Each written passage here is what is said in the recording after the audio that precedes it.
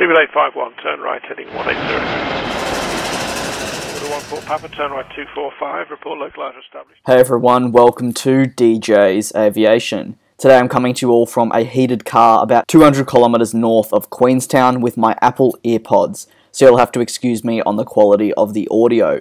Today we have some pretty big news in regards to the CSeries and Airbus. As we have known for some time now, rumours have been quite strong in regards to the future of the CS name and whether it would change to the A200. It must have been a few weeks back where I did mention that it was certainly a possibility.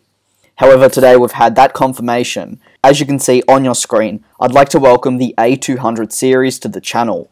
While at this stage a bit weird to say for me, I'm sure I'll be getting used to it over the coming months.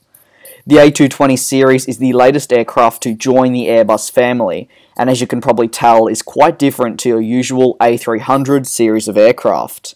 The A220 performed a low pass with the new naming, and shortly after that it touched down in Toulouse, where the new name ceremony commenced. This is quite an exciting time for Airbus, as it will allow them to further strengthen in the regional airliner area of the industry, something where, similar to Boeing, you could certainly say they have been lacking. There aren't any changes to the former C-Series aircraft itself. However, Airbus are just further promoting the aircraft, so do expect to see potentially a number of new orders during the Farnborough Air Show. Airbus did make sure to make note of the super low cost and the highly efficient engines when unveiling the aircraft.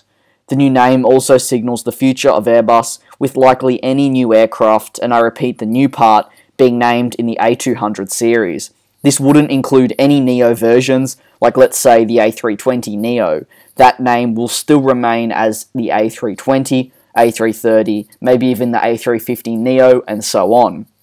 If you have any thoughts on the name change, feel free to let me know in the comment section below.